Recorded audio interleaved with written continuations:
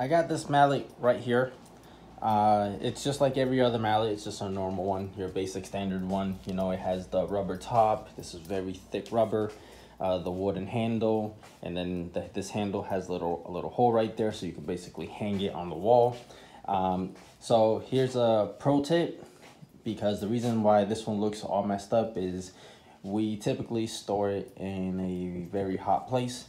So my recommendation, try to keep these, if you're gonna store it somewhere, kind of keep it where it gets some kind of coolness, because over the years, right, so let's say 6 years, that's how long probably this one has been around, somewhere around that time frame, it does start kind of, the heat starts wearing down on it. So if you see there, all of this is just the heat, you know, taking its toll on it for a few years.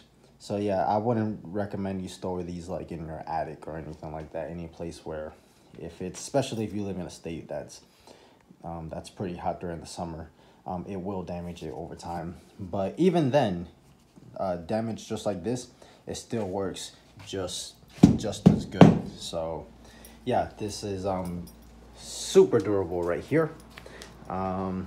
It's just unfortunate, but I mean, at least I know now, in case I ever need to buy another one, store it in a place that's, it doesn't have to be cool, but don't also let it be like blazing hot where it gets like no kind of fresh air whatsoever.